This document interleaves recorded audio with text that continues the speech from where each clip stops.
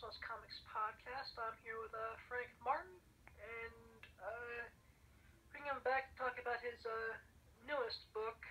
What is it, Frank? It's Indy and Ordinary Monsters. It's a dual horror novella, one project with two different stories. Nice. What's the monster thing about? More monster thing than the story in general. Yeah. So, the idea was that it's kind of an old pulp-like project where we've got a creature double feature with one story that's a werewolf story and one story that's a vampire story and a prose story, novella like. And then as a bonus, I got two short 5-page comics in the middle of them. So it's kind of a big hodgepodge of stuff, and it's quite a product to make everyone pick it up. Ah, sweet. Is this through Insane? I'm sorry? Is this through Insane Comics? It's not. It's through a independent horror publisher, Burning Little Press. They're a typical publisher of every prose story. I just happen to sneak some comics in there. So it's really a kind of a prose novel project that I have to throw some comics in there because I write both, and I like to take advantage of both. Sweet.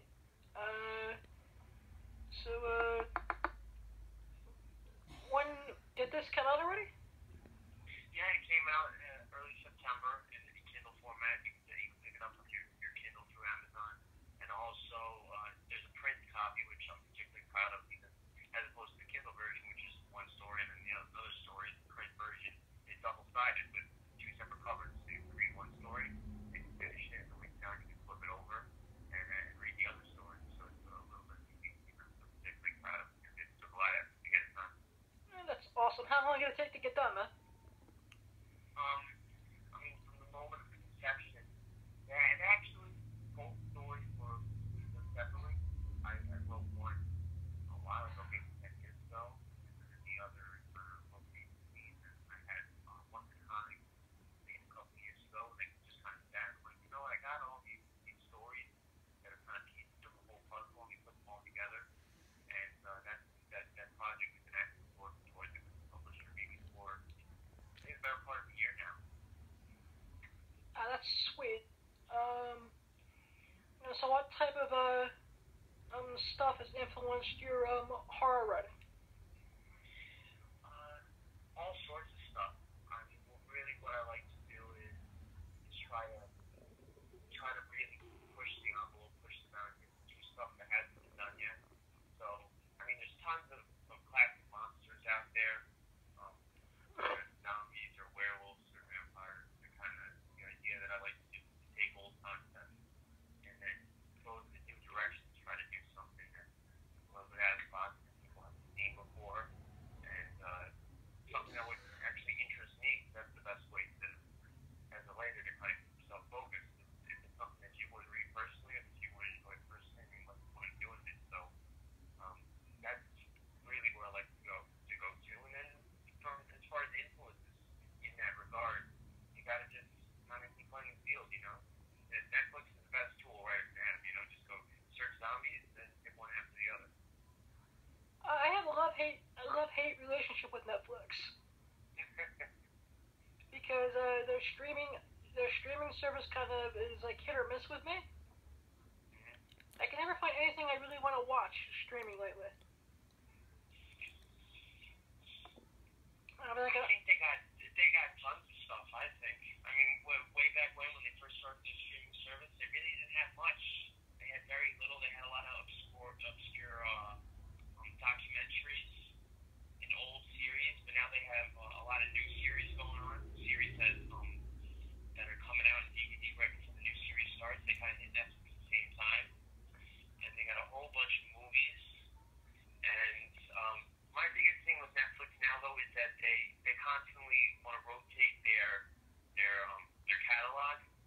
I guess they don't want to pay for the licenses to have the same shows over and over again. So it takes me forever to watch a series. So by the time if you start a series with four seasons in it, by the time you get through a season and a half, they're going to pull it. So it's kind of like,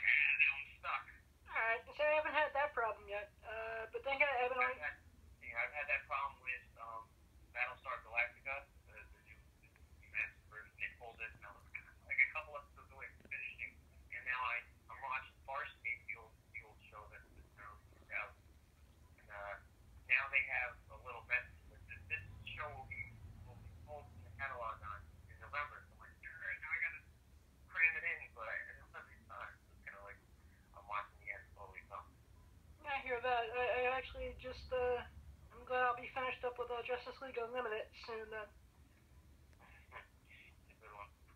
Yeah, let's see, here's a question you can answer for me from one writer to another. How do you handle writer's block if you ever get it? Writer's block. Yeah, I'm actually going through a pretty bad writer's block right now where I can come up with short ideas, and I can only write maybe two or three sentences at a time, and then I have to stop. Everybody has their own kind of little cures. You know, it's kind of like a hangover cure. Everybody's got their own little idea of what's going to do it, but nothing really the foolproof answer. But for me personally, I get a lot of ideas in the shower. You know, you kind of standing there, and then your mind drifts, your mind wanders, and it's always in there because you never have a way to write it down. So you're like, I got to get out of here so I can write things down real quick. And another strange one is the grocery store. I don't know why, for some reason, just walking the aisles of a grocery store kind of gets my mind on. But another good trick is to work on multiple projects at once. If you got a whole bunch of stories going on and you can't put any words down in one, maybe try to hit something else, and maybe something will flow there. But at the end of the day, it's really just forcing yourself to hit the keys and type something out because momentum is your greatest friend. If you're writing and you keep writing, it kind of the ball keeps going. If you ever kind of stop, it's hard to pick it back up again. Thank you for that advice, because, you know, I don't understand why I can write a two-paragraph review on a television show, but when I try to come up with something of my own lately, it's just jibber-jab. It's definitely a theme. I mean, I haven't had tremendous writing block, but I know it's like sometimes you start writing and it just kind of keeps going and going and going, and other times every single little word is a struggle to get out, and you look back and you're like, I only wrote 2 sentences. Yeah, so outside of the horror thing, what else you got in the pipeline since the last time we spoke? Well, my comic series, my anthology series, Modern Testament, is going to be its 3rd volume, come out in December. Nice. That I'm looking forward to. On the prose front, I have a ton of anthologies that are going to be coming out in the next couple months, or short stories that will be appearing in some anthologies that I'm particularly proud of because anthologies are great because you write a short story, they're quick, they're in and out, you write your story, and then you get to be part of something bigger and meet a whole bunch of other writers. So it's definitely fun to be a part of. Yeah. Let's see. I guess my next question is, what do you think of the indie comic scene right now today? Indie comics is pretty interesting. We got a whole bunch of range of stuff. The big one now is Kickstarter. Everybody's got to have a Kickstarter going on and trying to fund their project. Indie comics are expensive.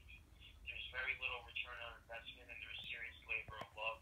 And I feel for a lot of creators and writers that struggle getting their projects realized. And sometimes there's no real rhyme or reason to it, you know? You see a lot of projects that you're like, how did these people get so much backing? They get funded like it's nothing, and then other projects that look really promising, and you see a lot of dedicated creators, and they struggle to get exposure and to get backers, and they never see the light of day because of it. Yeah, I mean, I'm actually seeing some cool things come out of publishers like Scout and you know, Insane, and there's a lot of stuff like that. But I am seeing like every time I turn around, I see another Kickstarter campaign coming around. It's like, I wish I could find you all, but I can't. Yeah, Kickstarters are tough. I haven't done one personally because it just look like such. I pity all the people that put those together. They have my sympathy. They don't look like they're simple. It's not as easy to start a Kickstarter and wait for the money to come in. No, I think setting up the Kickstarter page is the simple part, and then it's going out and promoting it every which way you can. Promoting it, and then you gotta think of all the perks. You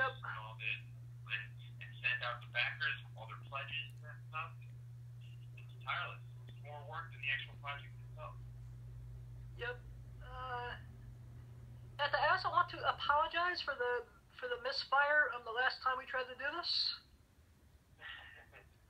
It was the week. It was like the week right after New York Comic Con, and my brain was just fried. I understand. I know it's like going on full cylinders for a couple days in a row. Yeah.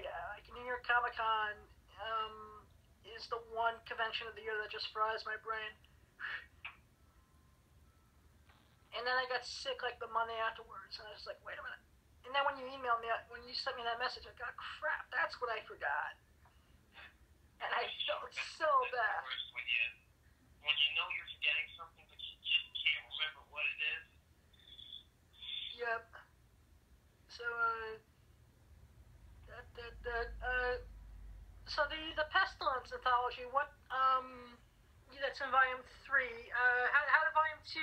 How was the response to that?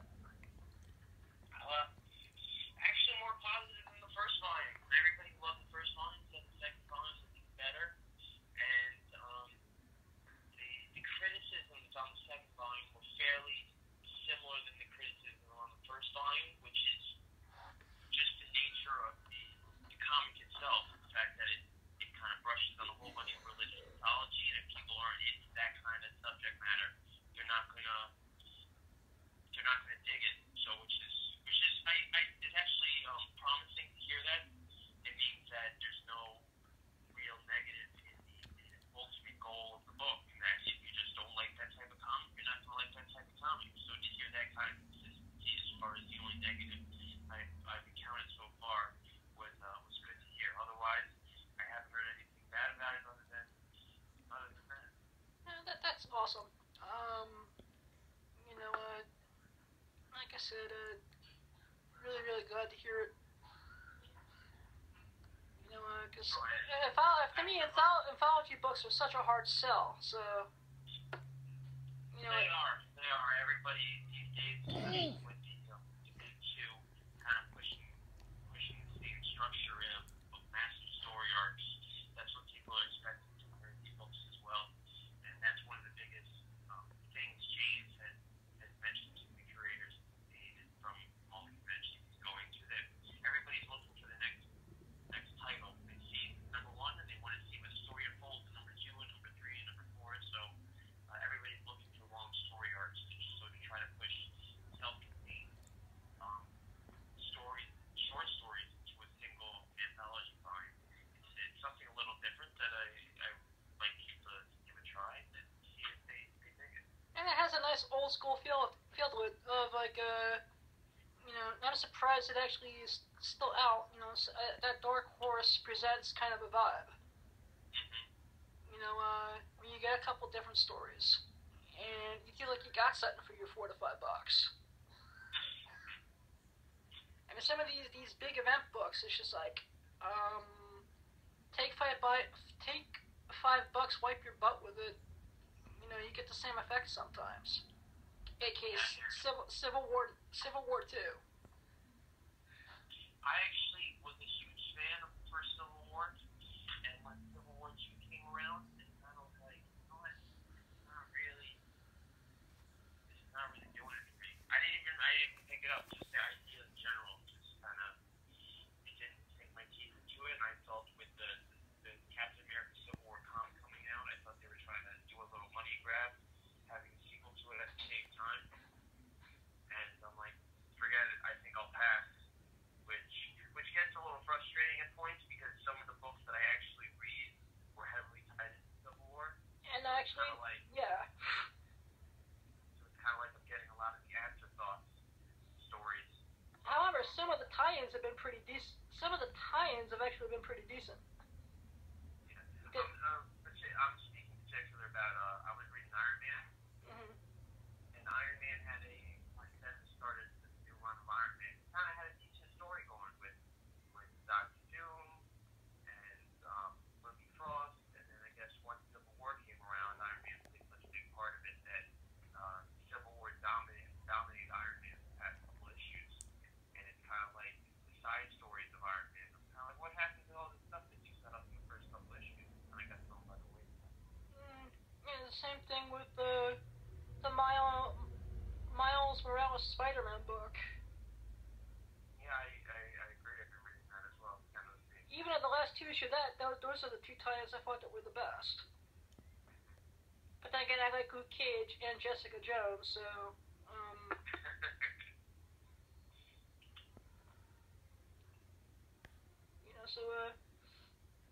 you said, I know you're a big fan of the Vision book. You said, see that going to the wayside? I have not. I think Vision has been in its own little pocket world as far as the story goes. It's Tom King has had a direct vision, no pun intended, for beginning to end as to where it's going to go, and it hasn't tied into Civil War zone at all. It's kind of doing its own thing, and they've had this issue 11 come out, so I guess that they're waiting on the last issue for it to run its course, and it's been killer so far, from start to finish. I can't wait to see how it ends. Yeah, same here. I'm sad to see it go, but I did like, at all of Marvel's BS little marketing gimmicks, I did like Champions #1. Has that come out yet? Yeah, it has. I did not. I kind of was interested in it, but I did not pick it up, so I didn't. How was it? It was awesome. I actually liked the team, and I liked the way they present the team getting together. And like I said, I'm a big fan of Kamala Khan. I'm a big fan of Miles Morales. I'm a fan of Nova, and I'm warming up to Amadeus Cho. I still don't like the fact that, Marvel had it, thought it was time to do stupid stuff to Bruce Banner. Yeah. It's definitely been shaking the boat. But, I mean, it looks like whenever they come out with market share for the month, it looks like Reaper is kind of into that every once in a while. So, Reaper. They need to do something to get back to their roots because Marvel's been flipping.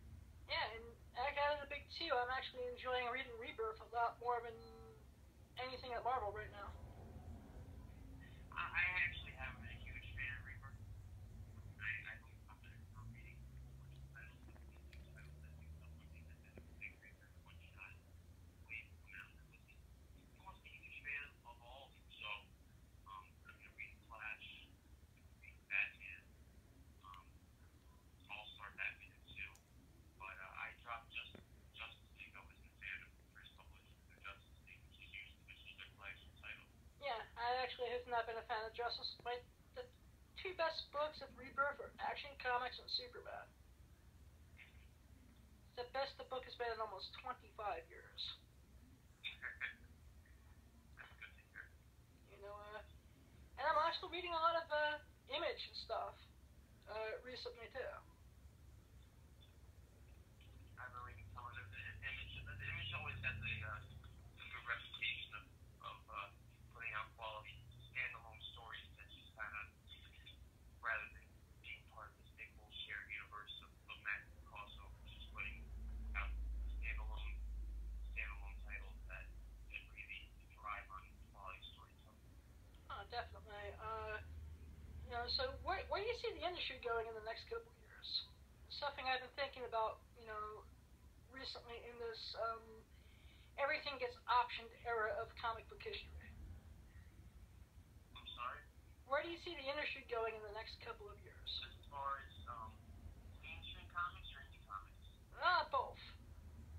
Both? I really have no idea, to be quite honest with you. I mean, I think the biggest concern from a logistical standpoint as far as indie comics go is distribution.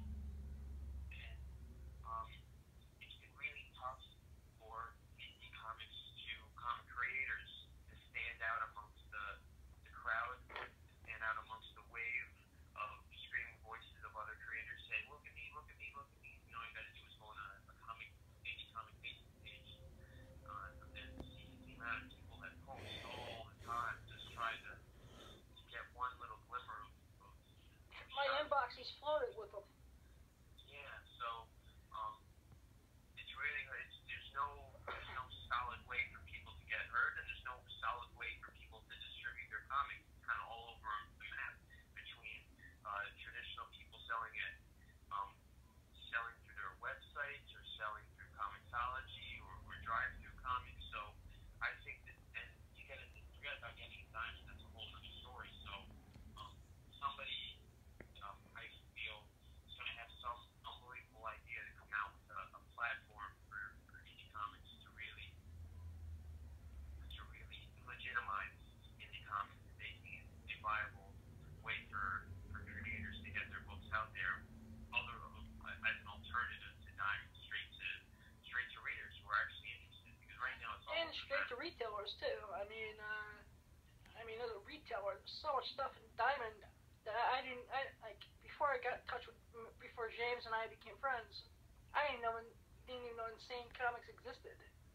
Yeah, and to be fair, retailers themselves, they really don't want to deal with indie comics because it's such a if it's not through Diamond, it's such kind of an out of the box way of ordering comics. They don't want to put themselves out there like that. Diamond's kind of simple. They put out their previews, they order their books, and then they get their books and they put it on their shelves. They kind of have this whole other side thing where they're buying indie comics straight from the publisher. It kind of makes it a little difficult. It's a little bit a kink in the gears there. So to have a really fluid motion, a Diamond alternative for indie books, and bring it straight to retailers would be a game changer. Yeah.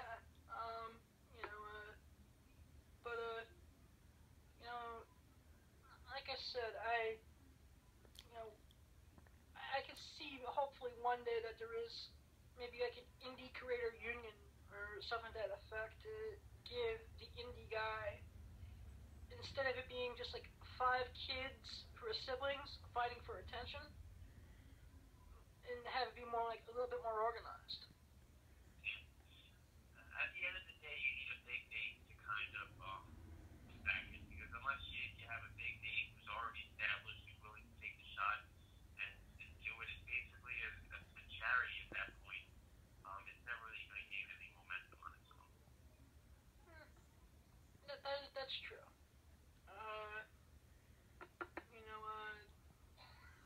So if you can see any of your comic book stuff get an option, what do you think would have the best shot? Nothing that's out currently. I mean, I do have some projects I'm working on in the fire that have some potential as far as translating to another medium. But right now, my main focus is on testing. So that as the anthology doesn't work too well, being an option for more commercial medium like film or TV. I am part of an anthology series that's created by writters called Torso Bear. I don't know if you are familiar with it. It's kind of a mix between Toy Story and Sin City. That's awesome.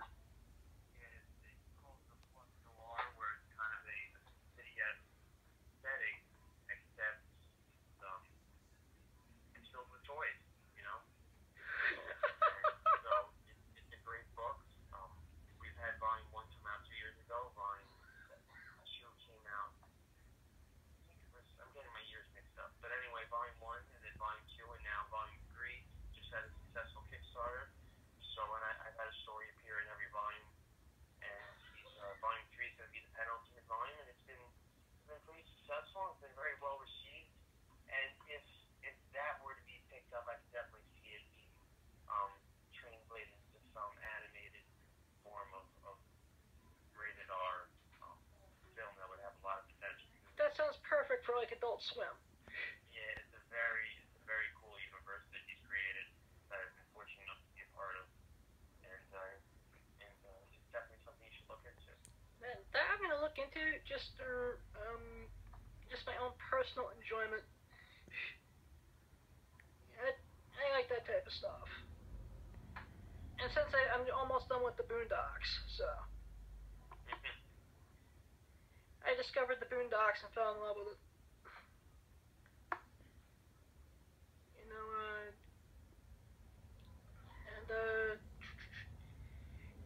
How's your kids doing?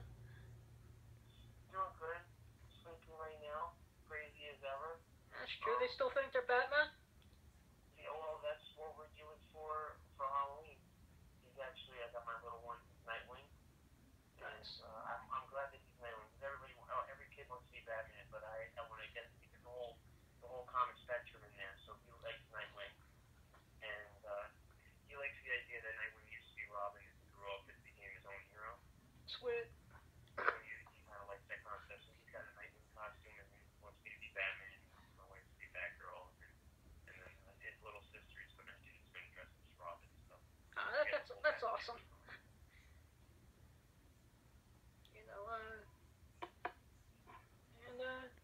I guess that's, and I guess in November we got, speaking of things that are like cartoon and comic book series, you know, got the election going on in November. Who cares about that? Exactly. You know, like I said, that feels like a living comic book right now. It's pretty much is a living comic book. Yep. You know, the best memes I've seen, they come out, they said we have evil billionaires running for president, we got clowns terrorizing the street, now we need Batman more than ever. You know, actually, one of our a mutual friend of ours was calling the election a reality show circus. Exactly what it is. Yep, that's like. It's always been a reality show. It's just been more obvious in the cycle. Yeah, and I don't know what this whole clown thing is about. You know, when it became fashionable to dress up as a clown and just think they were the fucking Joker, excuse my French. Just baffles me. You know, it's like that one line in the 1989 Batman movie, what world do we live in? You know, but, you know, congratulations on all the anthologies. Congratulations on Modern Testament getting the volume 3. Thank you for supporting the podcast, and thank you for coming on, my friend. Awesome. I would love to do it again. And I can't wait to put out some more stuff and have everybody check it out. Sweet. Do you have a way for people to check out your stuff online, or? Sure, you can grab me at my Facebook author page, which is facebook.com/writer. And I'm on Twitter. My handle is @writer. So I'm definitely updating those all the time with projects involved. And of course, Modern Testament, if you can't get it from your local retailer, you can always go to www.insanecomics.com. You know, thanks, Frank. No problem. Alright, you have a great night, man. You too. Alright, bye. Stop recording video.